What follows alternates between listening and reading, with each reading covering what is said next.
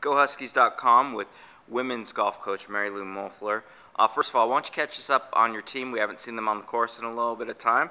How's your team doing? What's going on with the girls? Team's doing well. We've played, 4 or 5 times since February. Just came back from Hawaii. We had a good spring break trip over on Maui, which is never tough. Played well. Shot to 6 under as a team for the week and lost to UCLA by 4. They shot 12 under the last day. So, I mean, what are you going to do? They were 10 under. We were 6 under. It was a good competition. UCLA, we know, will be one of the favorites at the national championships and the conference championships, and so we're right there. We know we're right there with them. So that was a good week. We played a little better than we have of late. You know, in years past, maybe a team like UCLA you wouldn't be as close to. This year, you can compete with them. You can compete with anybody. Yeah. Coming up this week, you got the Arizona State tournament, which has Duke, it has Alabama, has all kinds of high teams in there. What do you expect from your girls? Are they past that stage of being intimidated by who's on the course with them?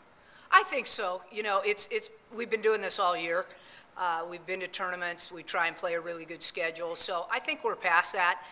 We know the competition is just going to get better and better as the year goes on. And ASU is a perfect tournament leading into conference because we do have so many highly ranked teams. So it'll be a great weekend for us. This is your final tune-up before the Pac-12 championships down in Valencia, California. Can you talk about where your team is, like, from a skill standpoint right now? Are they honing where they need to be? Or you think you're ready for the Pac-12s?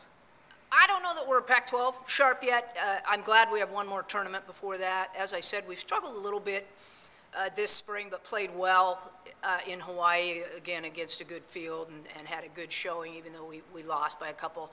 So this will be another good tune-up. A lot of good Pac-12 teams, as well as outside the Pac-12 with Alabama, Duke, etc.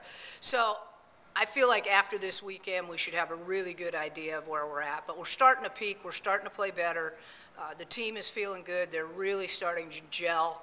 So I'm excited for these next few events. Mary Lou, this is your 30th year of doing this. Hard to believe, but it is. And it's a historic season for you. You have 2 girls on your team that are setting records for low average, and you have a walk-on girl that's outperforming probably any other walk-on you've ever had. Can you talk about those 3 players and what they've meant to this season so far? They've been phenomenal. I mean, obviously, Charlotte Thomas and Sue Ben, you're talking about. Sue Ben has the lowest scoring average. Charlotte's right behind her. You know, you've got a sophomore and a freshman leading the way for you. Really excited about that. And, you know, as advertised, we anticipated Charlotte to come in and be a great player for us, and she's done just that. Sue Ben continues to get better every single week. Her preparation is meticulous.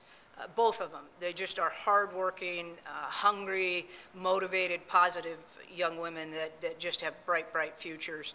And Ying Lau, who is also the walk-on freshman you talked about, has been super. She's played in every single event for us except one, and has continued to impress me just with her skill set, her willingness to learn, her work ethic, her attitude. So she's been, I won't say a pleasant surprise. After seeing her play, I knew she was going to be a good contributor to this team. But it's always nice when you kind of feel like you steal one, so to speak, when you get somebody that maybe was under the radar and they come in and they just perform great for you. Joining Ying and Sue Ben and Charlotte are 2 sophomores, Sid Okino and Jen Yang. That gives you a pretty young lineup, 3 sophomores, 2 freshmen. Are there any concerns as you start heading towards Pac-12s and the NCAAs that youth might catch up to them at some point? I don't think so. They're all seasoned competitors, you know, in a variety of different tournaments. I mean, Sid played in the U.S. Open when she was 15, so she's got that experience.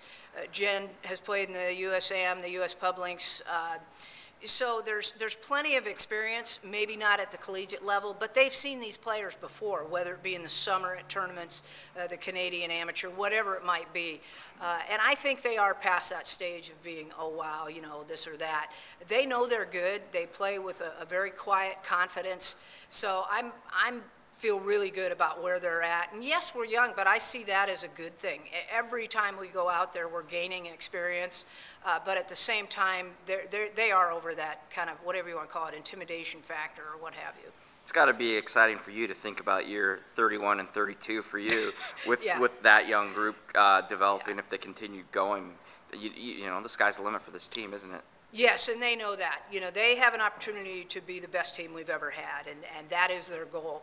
And, you know, this year we could be the best team ever, and next year we could repeat that, and possibly the year after that. So it is a really exciting time for us, and they're excited about it. The coaches, obviously, we are too. So, you know, now is all the hard work they've put in, all those rainy, wet practices, the grind of the, you know, basically the year-long process. And now we're getting right down to the fun part where we just get to go out and play and have fun and enjoy what we're doing.